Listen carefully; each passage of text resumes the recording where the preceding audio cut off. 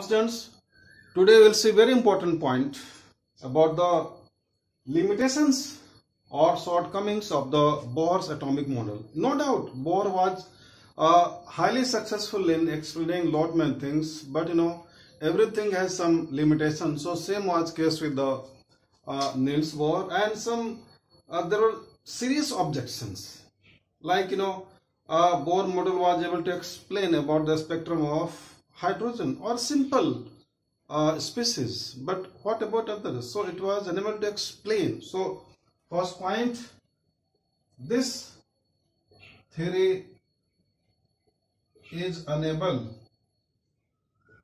to explain the spectrum of heavier atoms, or you can say multi-electron species, multi-electron species.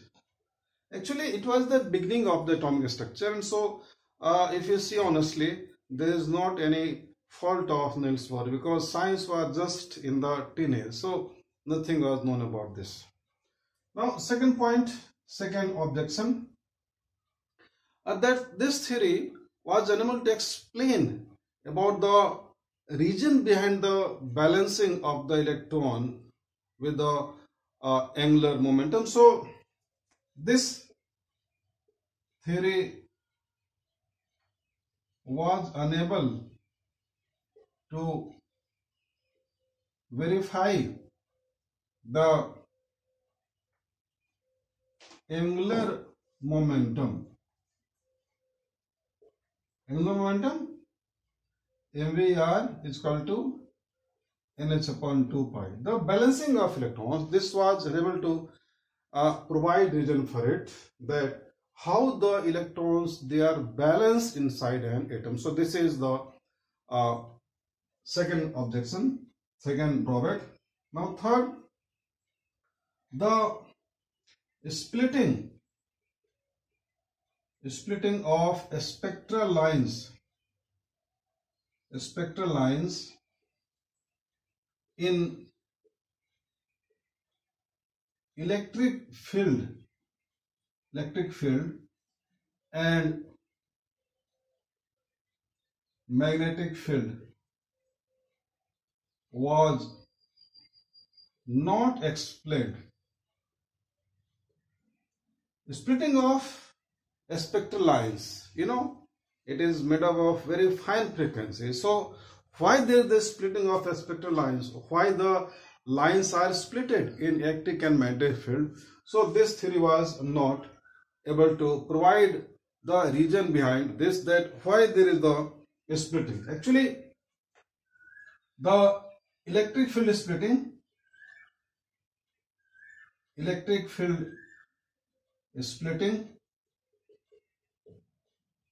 and magnetic field splitting, now they are very much important. See how. Now this electric field splitting, it is called as a Stark effect. It is called as Stark effect, and it is called Zeeman effect.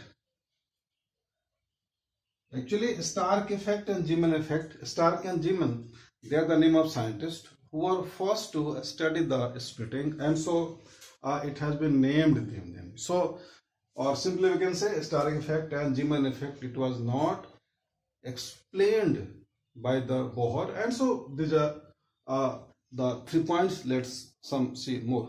Now the next point, next objection is the formation of fine spectral lines in the spectrum was not explain. So children, you have an idea about the spectral lines. So spectral lines are of different kinds. Some spectral lines are broader, some spectral lines are finer. So you have an idea about the Lyman series, Balmer series, Brackett series, Poisson series and Fund series. So there are further subdivisions. You have known that there are some vertical lines. So the lines are, again, if we use high resolution spectrometer. Actually, Bohr has also used high resolution spectrometer at that time. And he found the finer lines. So he was unable to provide the reason behind that why fine lines were obtained in spite of using the high resolution spectrometer. So this was unable to explain. Now, next about the shapes of the molecules. Shapes of the molecules were not explained. Actually, Niels Bohr was unable to explain about the molecular geometries, molecular shapes, that why some molecules have particular shape. And so this is also one of the greatest objections, that the shapes of molecules were not explained by Niels Bohr. And one more very important point, this theory was unable to explain the modern concepts.